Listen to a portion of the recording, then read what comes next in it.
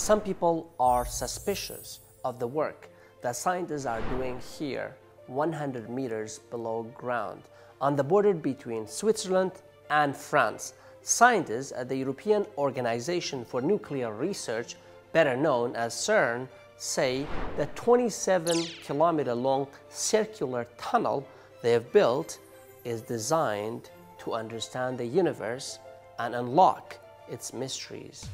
Conspiracy theorists, however, say this project is messing with nature and will soon end life on Earth through black holes or portals to parallel universes where strange and more powerful creatures might exist. Some even blame the world's largest scientific project for our devastating earthquakes. Others claim that governments spend billions of dollars on this project not to understand the universe, who cares about the universe, but rather to control our minds. It's all pretty crazy, but is there truth to any of these claims? I recently went to Switzerland to find out the real truth about CERN. It cost $10 billion. It's believed to be the largest and most complex machine mankind has ever created. There are all sorts of rumors that have circulated. The European Centre for Particle Research, CERN, is unveiling details of a new particle accelerator today.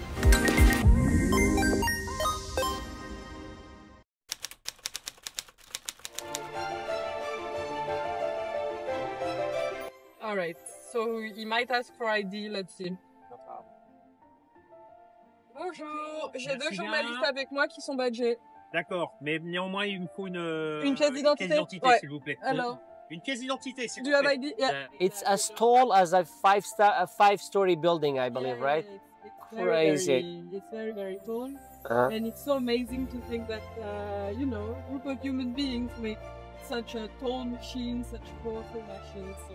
Like built that or assembled that, Yeah, exactly. 100 meters below ground. The first place I visited at CERN was the control center, where everything is turned on and off and constantly monitored on multiple screens. These screens show what happens when subatomic particles collide. Scientists observing the path of the particles are on the lookout for unusual or rare events indicating new physics beyond what we already know. And at some point, there was a signal saying that these neutrinos would go faster than the speed of light. You might now wonder what technology or cameras they use to capture the movements of these subatomic particles, which are impossible to see with the naked eye. We will get to that, and trust me, you'll be blown away by that piece of technology. At least I was. What we know or believe we know about the universe accounts for only 5% of it.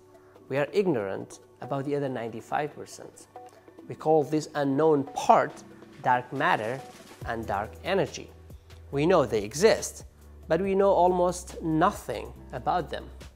Decades ago, scientists theorized a way to understand the universe better and decided to put that theory into practice.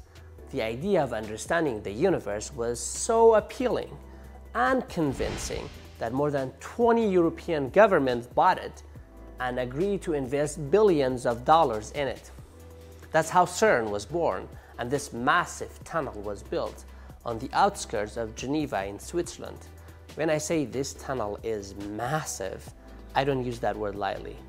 It's not just the length, 27 kilometers, almost 17 miles, or the fact that it's 328 feet underground. The tunnel is so wide, an adult can walk through it. Inside the tunnel is a giant blue tube called the Large Hadron Collider, LHC. Presently, the LHC is the most powerful collider in the world. So what does that mean? Well, this means that the energy of the particles is the highest that we ever reached here on Earth. The LHC is filled with superconducting magnets. that create two tiny virtual tubes, each the width of a human hair, for subatomic particles to travel through in opposite directions at nearly the speed of light. At one point, the particles are smashed together, bang, to recreate the conditions believed to have existed shortly after the Big Bang. Another nice fact of the LHC is that it is equipped with superconducting magnets. Don't think of these magnets like the ones you use to stick things to your fridge door. These are powerful electromagnets with coils, and we make sure they constantly remain at super cold temperatures. We use 150 tons of liquid helium to cool down these magnets to minus 271 degrees. Wow. In order to keep these magnets superconducting. And that's colder than the outer space. Exactly, yes. So we sometimes say this is the coolest place in the universe. It has no resistance when it is cooled down to a very low temperature, so it can circulate a lot of current, therefore producing a very high magnetic field. We are speaking about 8.33 Tesla, which is 160,000 times the Earth's magnetic field. In addition to reducing resistance, which allows protons to travel nearly at the speed of light, cooling is essential to minimize thermal noise, ensuring the precision of the experiment. But why smash protons? What can we really learn from doing this over and over again? Particle physicists believe that understanding our vast universe requires examining its smallest units, atoms. And you know why scientists keep investigating atoms and don't trust them, because they make up everything. But atoms do make up everything in the universe. A chair, a table, you, me, and your cousin Jack are all made up of billions and billions of atoms that are not visible to the naked eye. In theory, if you could divide up a table enough times, it would disappear into atoms. Don't try that with your cousin Jack. The key question is, what makes these atoms behave the way they do and form different things in the universe? For instance, what makes some atoms heavier than others? We have a widely accepted theory that explains how the fundamental particles and forces that make up the universe works. That theory is called the Standard Model. The Standard Model describes three fundamental forces: electromagnetic, weak, and strong, and classifies all known elementary or subatomic particles into three main groups: quarks, leptons, and bosons. Quarks form protons and neutrons, which are found in atomic nuclei, while leptons include electrons, which orbit the nucleus. Bosons are force-carrying particles like photons for electromagnetic force and gluons for strong force. In 2012, 4 years after LHC began operating, we finally found something. On July 4th, as Americans lit up the sky with fireworks to celebrate their Independence Day, CERN gave the whole world a reason to celebrate. I think we have it. Well, I would like to add... They had discovered the Higgs boson, the particle that gives mass to other particles. Sensationally called the God particle in the media, the discovery of the Higgs boson was considered a major breakthrough in particle physics. What has been termed as the Higgs boson. Right. So explain the Higgs and the boson both. A Higgs boson walks into a church, and the priest is a Catholic church. The priest said, "I'm sorry, we don't allow Higgs bosons in church." And the Higgs boson said, "Excuse me, but without me, you can't have mass."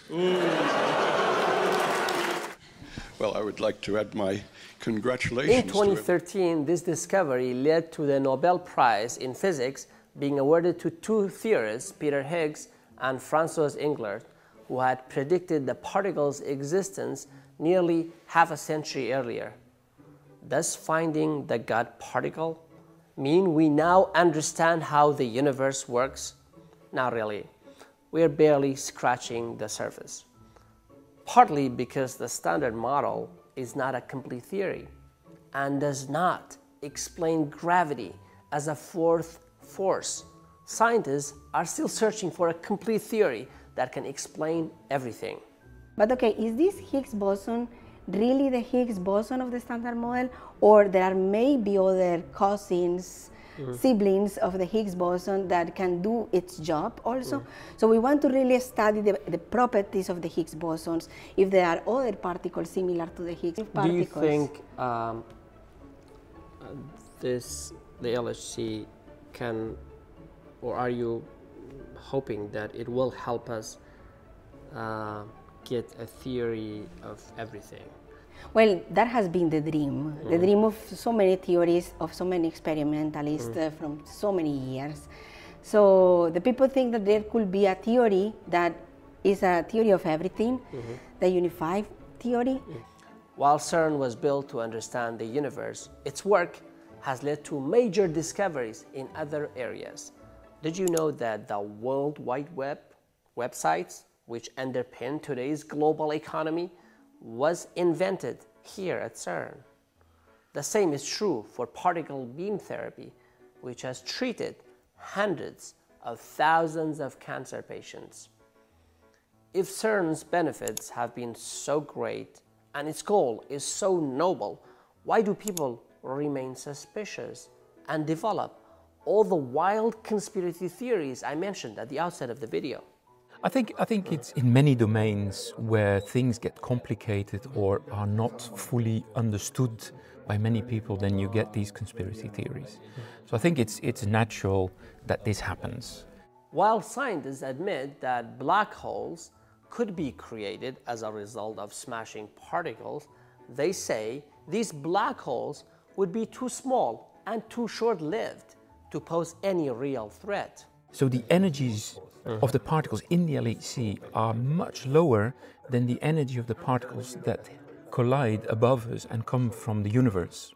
So if there would be a black hole creation due to high energy particles, then it would happen earlier above our heads than in the LHC. I believe that because, let's face it, LHC has been running for more than 15 years and we're still here. But what about the notion that CERN is being used to create portals to parallel universes? Where did this theory originate? And I don't know if you remember, what was it, about 10 years ago, we had an experiment where we did send neutrino particles from CERN to Gran Sasso, which was 750 kilometers away from CERN in Italy. And this was in order to understand better the behavior of these neutrinos. And at some point, there was a signal saying that these neutrinos would go faster than the speed of light. And if you think about time travel, you think about the speed of light. So everybody got puzzled, and even the people from the experiment said, well, sorry, we don't understand what's going on, but we ask everybody to think with us and to see what is there, because we cannot believe that something can go faster than the speed of light. And in the end, it turned out indeed to be a problem in the electronics, which then gave a wrong time measurement. And in the end, it was proven that these particles did not go faster than the speed of light. Now it's time to talk about the coolest thing at CERN, the Atlas detector.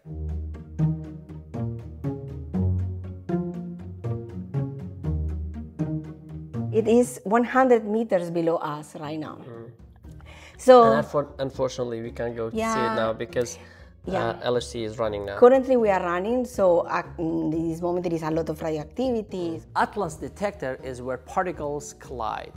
Atlas is essentially a giant camera that has been assembled 100 meters below ground. Just look how massive the detector is compared to those construction workers. This detector weighs 7,000 tons. In other words, it's as heavy as the Eiffel Tower. It's 46 meters long and 25 meters in diameter. The detector is made of different layers of advanced sensors that record the movement and velocity of subatomic particles when and after they collide. you know the equation of Einstein, E equal mc squared. Yes. So all this energy of the protons that they are coming, they are traveling almost to the velocity of the light, and we managed to collide them, and then all this energy is converted into matter. Some people believe that CERN has now reached its limit. We must either abandon the project or build a larger particle accelerator to find things like signs of dark matter and dark energy, and to improve our understanding of the universe. There's a proposal to build an accelerator called the Future Circular Collider, FCC, which will be 3 times larger than the LHC. The construction of the tunnel and its infrastructure is estimated to cost $17 billion US. Even if approved today, this project won't be ready until 2070.